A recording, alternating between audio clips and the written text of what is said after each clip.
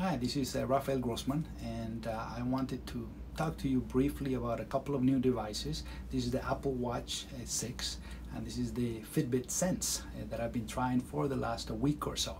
I've been wearing both of them to kind of see how they compare in regards to measuring different physiologic variables like heart rate or respiratory rate, temperature, even with the Fitbit.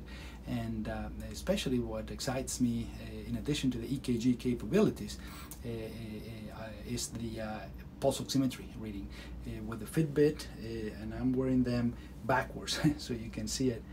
It measures it at night while you're sleeping, so it doesn't have an immediate measurement when you need it. With the Apple Watch, if I measure it, and I'll show you, it's pretty quick, and it gives me my saturation of O2, whether I'm wearing a mask, which you should, or not. So I just want to share this with you. As I keep using them, I'll bring more info.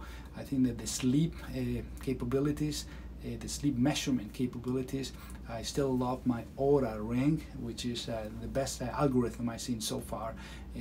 With the Fitbit Sense, you have to actually go to the phone and activate, tell the watch that you're sleeping.